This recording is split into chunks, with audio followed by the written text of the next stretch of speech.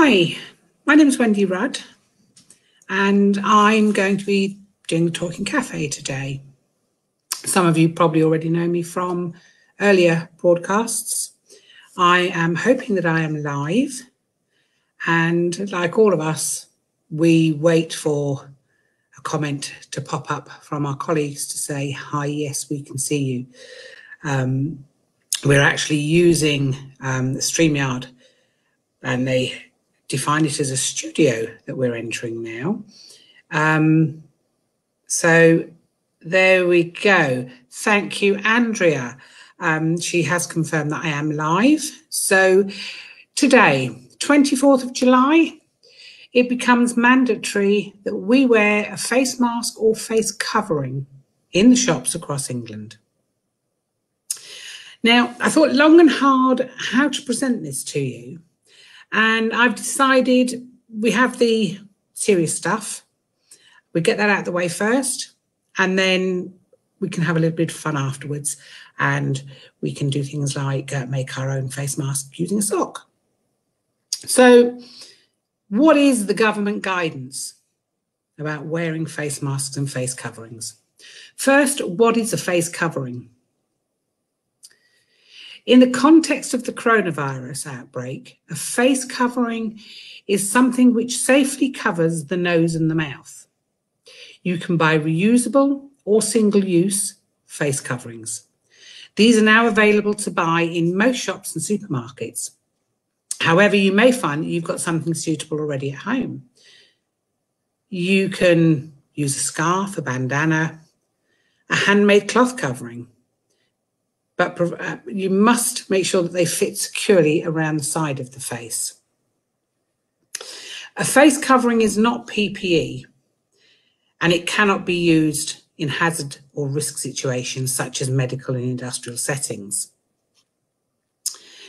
Face coverings are instead largely intended to protect others and not the wearer against the spread of the infection, because they cover the nose and the mouth, which are the main confirmed sources of the transmission of the virus that causes the corona infection. If you want to find out more about the differences between surgical masks, PPE, face masks and face coverings, you can actually go to the Medicines and Health Products Regulatory Agency and have a look. I've got an address for you which I can pop up later if you are wanting to go there. Next is when to wear the face mask covering. Now, remember that this does not include Scotland, Wales or Northern Ireland. We are actually talking about England. And in England, you must wear a face covering by law in the following settings. If you're using public transport, indoor transport hubs, and this means airports, rail and tram stations and terminals, maritime ports and terminals, bus and coach stations and terminals. If you're in shops and supermarkets, and that means places that are open to the public that wholly or mainly offer goods or service for retail or hire. You must wear them in indoor shopping centres. If you're going into the banks or the building societies, the post office, including short-term loan providers, saving clubs, money service businesses. You are expected to wear face coverings immediately before entering any of these settings, and you must keep it on until you leave. You're also strongly encouraged to wear the face covering in other enclosed public spaces where social distancing may be difficult and where you come into contact with people that you don't normally meet. So face coverings are also needed in NHS settings, including hospitals, primary or community care settings, such as your GP surgeries. They're advised to be worn in care homes, and please remember that individual settings may have their own policies that require you to take other measures. The bigger question probably is, where does it not apply? So face coverings are required to be worn in any shops, including food shops and supermarkets, but they're not required in hospitality settings, including restaurants with table service, bars and pubs. They're not required in entertainment venues such as cinemas and casinos. Visitor attractions such as heritage sites and museums, exercise and sport venues such as gyms. However, where a shop is within another premise that doesn't require you to wear that face covering, such as a museum, then you have to, if you're going into that shop, put your face covering on. Check the signage upon entry and exit to know when this is going to be the case. When can you remove your face covering? You can remove your face covering in order to eat and drink, if reasonably necessary. I do love that sentence. It's going to be terribly difficult if we don't remove the mask to eat and drink. Okay, this should be in an area that is specifically for the purpose of eating and drinking, such as a food court. If a shop or a supermarket has a cafe or a seating area where you can eat and drink, then you can remove your face covering in this area only. You must put your face covering back on when you're leaving that area. Now, a little add-on, the East Midland Ambulance Service have done a fantastic little drawing to highlight what they have said about don't remove your face mask down to your chin, because your neck could be an exposed area. And if you're bringing that mask down, it's touching what could possibly be the contaminated area. And then, of course, what are you doing? You're going to pull your face mask back up because you haven't taken it off, and you risk running the chance of becoming infected with germs, bacteria, virus, whatever. Okay. Enforcement measures. There have been people giving views, etc., on what they think. So again, we're going by the government compliance. Enforcement measures for failing to comply with the law. Measures can be taken if people do not comply with the law without a valid exemption, which I'm going to go through with you in a moment. Are you aware that shops, supermarkets and other premises where face covering is required are encouraged to take reasonable steps to promote compliance with the law? They could refuse entry for those who don't have a valid exemption. Transport operators, they can actually deny you access to the public transport services if the passenger is not wearing a face covering, or direct them to wear one, or leave the service if they're not wearing the face covering. If necessary, the police and the Transport for London officers have enforcement powers, which include issuing fines of up to £100, which, if you pay in 14 days, can be halved to 50. So the big question for everybody is, when do you not need to wear the face covering? You don't need to wear the face covering if you have a legitimate reason not to. What does that mean? What does that include? Well, it includes, but is not limited to, not being able to put on or remove a face covering because you have a physical or mental illness or impairment or disability. If putting on, wearing or removing a face covering is going to cause severe distress.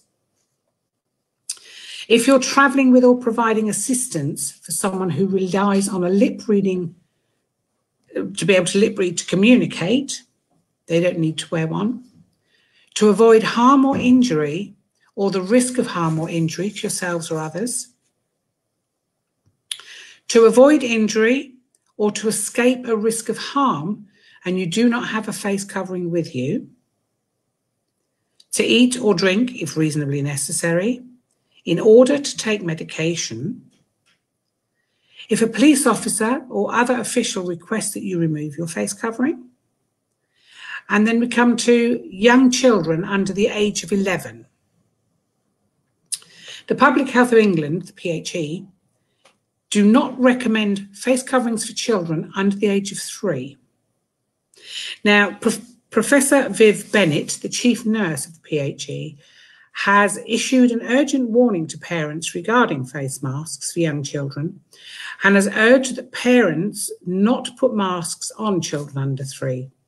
She actually said PHE has been made aware that the face coverings for babies and very young children are available in England. The guidance is clear that children under the age of 3 years should not wear face coverings or masks.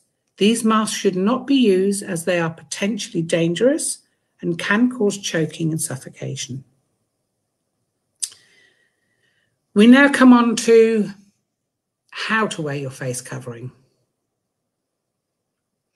A face covering should cover your nose and mouth while allowing you to breathe comfortably.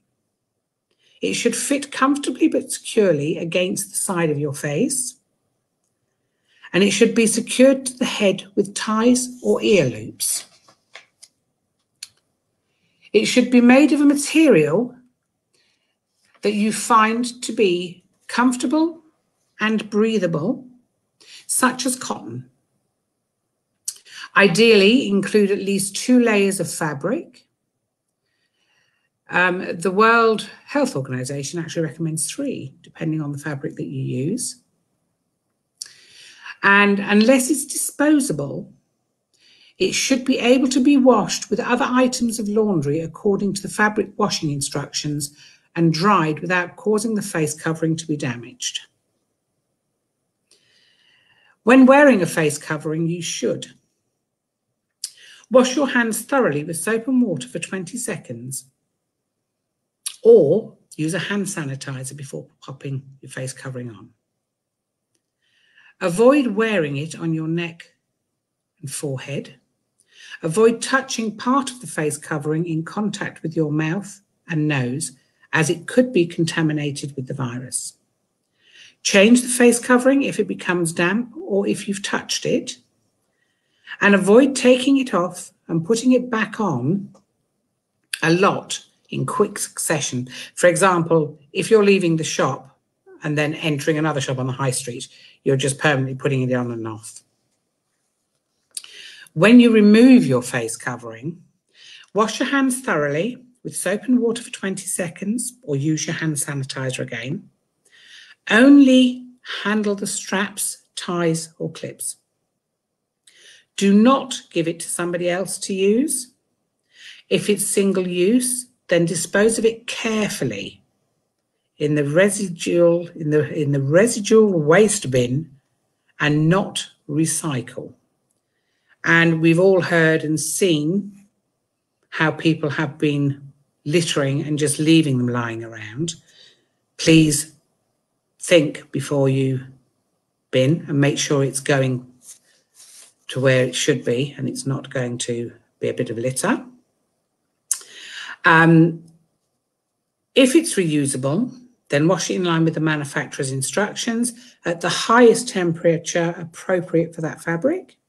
And then wash your hands thoroughly with soap and water for 20 seconds, or use a sanitizer once you've removed it. Making your own face coverings. If you want to make your own face covering, instructions are widely available online, as I've discovered when I was looking at what I was going to do on presenting today. Okay, I'm sorry, I'm glancing at my comments that are coming up, trying to keep on top of both. And I would love to say good morning to Christelle and Carolyn and Ali and John Hunt. Unfortunately, I cannot read. So, good morning, Wendy. There's quite a bit of confusion for residents who are or unable to wear face coverings. Does CCS or your good self have any advice about this, please? Possibly wearing badges, etc. They're concerned about possible rudeness from other shoppers. That's a very, very good question. If I carry on, there will be more further down the line. But yes, you're right. It's a bit like with disabilities. You don't have to see it to have one. And this, unfortunately, is causing problems and has already, even though it wasn't, it didn't come into effect till today, there have been incidents that I've heard of. And I'm sure that you know how good people are at solving an issue. Something will become the norm, I'm sure, sooner rather than later. I haven't heard of anything just yet. Making your own face coverings. If you want to make your own face covering, instructions are widely available, as I found out. We don't endorse any particular method, but just be considerate of the materials and fabric that may irritate different types of skin, is what we would say. Emerging evidence suggests that the risk of transmission may be reduced by using thicker fabrics or multiple layers. However, the face coverings should still be breathable. Children should make face coverings under the supervisions of adults, and face coverings for the older children should be secured to the head by using ear loops only. Okay, now, if you want more information on how to make coverings with all materials that are from around the home, it's not an endorsement, but the government site actually has put up the Big Community Sew website, which the address for is literally www.bigcommunitysew.co.uk. And you will find step-by-step video tutorials on how to make face coverings. And because I was going through the mandatory government compliance, obviously this was my first sort of stage as to what they were on about. And as I say, they do a simple face covering. And for this, you will need 2 or 3 25 centimetre by 25 centimetre squares of cotton fabric, 2 pieces of elastic, 20 centimetres, or string or cloth straps, needle and thread, and scissors. I am not a sewer. You would cut your squares and stack them one on top of the other. I do have drawings. Here we go. You would fold. There we go. You would fold over one side by 0.75 of a centimetre hem, and then repeat it on the opposite side. To you and I, in simple instruction, you literally fold over your material, okay? And then you fold, you channel it and fold a double layer 1.5 centimetres along each side and stitch it down. Step 3, you would run a 20 centimetre length of elastic string or cloth strip through the wider hem of each side of the face covering, i.e. you're going to be looping it in. Okay. And then you gently pull on the elastic so that the knots are tucked inside the hem. You gather the sides of the covering on the elastic and adjust so that the covering fits your face. Then securely stitch the elastic in place, keeping it from slipping. The elastic loops fit over the ears. And there's a little diagram of a completed, nice and simple mask. Okay, face coverings should not be used for children under the age of 3. We've already covered that one. And always take care to use the equipment safely and avoid injury. Children should follow the instructions with adult guidance only. Now, as the same rule goes along, sorry, I've lost, there we go. One thing I did want to reiterate before leaving the more serious side of what the compliance is, what the guidelines are, is just to say, remember that if you or your child's unwell with symptoms of COVID, then you should get a test, stay at home until you get the results. If you're worried, then dial 111 and speak to a doctor. So, having covered the guidelines, nothing raises the spirit more than having a good laugh. So now, on the lighter side of life, I am going to show you how to make the sock mask. Now, I am possibly the least arty crafty person I know. I certainly am in my family. I certainly wasn't in the queue. Now, this is a no-sew sock mask, okay? So you just take a sock. The husband will be quite upset when he discovers that I've practiced and I'm going to show you on one of his socks. So you get your sock. Trainer socks work best, the nice little ones. Okay, and take your sock.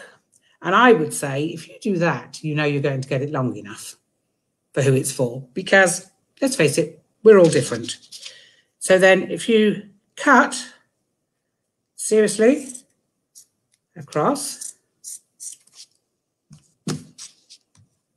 keeping the heel. So we have the heel, the top, and we've removed that. Then what we're going to do is we are going to keep the heel, hold the heel. I'm left-handed, so it might confuse some of you. And we cut. So we now have the sock. We then fold it in half, okay? And then what we're going to do is where we cut along the front, so the heel stays intact, we are going to cut into here. Make sure it's as even as you can get it, okay? And then you're going to be snipping the ear loops, as it were. And you may have to adjust these later on, depending on size. So now, believe it or not, we're ready. So when you open it up, there is your sock. Oh, turn it up the other way. So the heel is where the nose is. You place one loop on the ear, over the nose. There we go. And there you have one perfect face mask. Now, that's only a single skin. So what you can do with the bit you've chopped off is actually just lay in. You may want to cut it so it's single and pop that inside. Then you have a double filter. It is as simple as that. If I can do it, anybody can. Types of face masks. We've got our homemade face mask. We have our single-use face masks. Now, what I didn't know when I very first got mine, because I was very kindly handed one, was it is blue side out, and then along one end you will have a bendable. So it is blue side out, place on, once on, pull it into shape, bend it over the nose, and that is your disposable, face mask. And then you have a variety, in fact, a plethora now, of reusable. This is a neoprene one. And again, covers, very simple, just holes for the ears and can go in the washing machine, reused.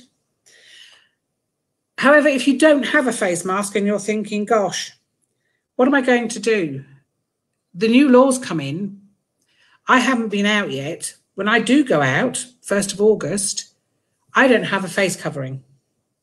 It doesn't matter. You can use a bandana, you can use a scarf, anything. You literally fold it so it's more than one layer. And again, place it over, secure it. Now, again, what I am going to reiterate is do not, when you come out of the shop, do this. For the same reason as the face mask, if you're just dropping that and wearing it as a scarf, if there is contamination, when you then raise it up, it will contain the germs and the virus. So what I would say is to take it off, make sure you remove it and pop it into your bag. Okay? So I think that's us pretty covered on face masks. So a little bit of humour now. As I was doing some research and looking at everything that was happening and what we could use, I came across a little chalkboard ad on Facebook. And when I read it, I thought, I've really got to share this. This, this is just so good. And the title was Treat Your Mask Like Underwear. And the rules were, do not touch or adjust, especially in public. Do not borrow or lend. Make sure it fits. Make sure the fit is tight but comfy. Make sure it's clean. Wear it the right side out. If it's damp, change it. And don't go commando. And as I say, that was from a chalkboard today, which I thought was absolutely fantastic. Which now brings me to my usual close. And again, I've written a little poem about the face mask and keeping safe. So in England, we have our trust. To follow directives is a must. Part of keeping safe, they do ask, when shopping, we now wear a face mask. So that safe we can all remain, and from breaking the rules we refrain. The temptation, I know, is great. As for this lockdown, we do hate. But take the time to stop and think, for it could be later than you think, to keep your family safe and ensure you'll be together forevermore. Please stop and think about what you do to keep us safe. It's down or up to you. Now, that brings face masks to a conclusion. If you would like us to cover something for you, if there's an area you would like more knowledge, whether it is what support is out there for dementia, it could be anything that's, anything that's globally people are struggling with, do let us know, because we can then steer these for you. That's what we're here for. We're here to help you. And as you know, Mondays is covered by West Somerset. Tuesday, our team from Taunton. In fact, this next week is actually going to be Linda Burton. Wednesday, it will be the Mendip, and it's going to be Bella Lapwood. Thursday is Sedgemoor, and that's actually our lovely Lauren Giddins and Lucy Parkinson. And then it's back round to Friday, where it is South Somerset. But as I say, location is irrelevant. If there is something we can help you with, or information you want to know and you feel others would also like to hear about it, do let us know. That brings today to a close.